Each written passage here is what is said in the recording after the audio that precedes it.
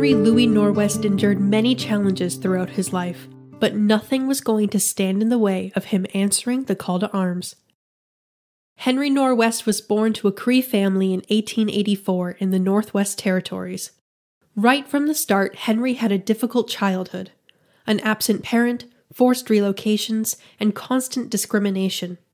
His family was extremely mobile and traveled throughout Alberta searching for new hunting territories. The lived experience of tracking, stalking, and hunting would prove useful in his military career later in life. As a young man, Henry took whatever work came his way. He worked in farming, ranching, and even as a rodeo performer. In August 1914, World War I began, and by January the following year, Henry Norwest had decided to enlist. He joined up under the name Henry Louis, but only 3 months later was discharged for misbehavior. Henry wasn't to be deterred. 8 months later, he signed up again under a new name, determined to start fresh, and this time it worked. Henry turned out to be an inspiration overseas.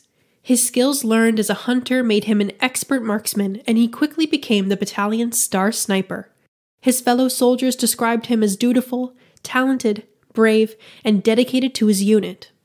Henry Norwest helped the Canadian Corps claim victory at the Battle of Vimy Ridge, and in 1917 he was awarded his first military medal for it.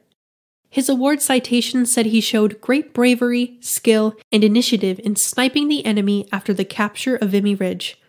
By his activity, he saved a great number of our men's lives.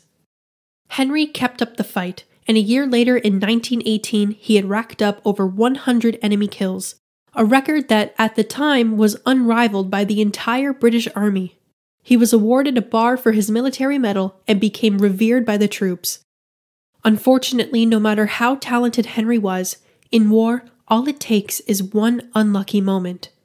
On August 18th, just 3 months before the war ended, he was hit by an enemy sniper, killing him instantly. A true hero had been lost, but not forgotten.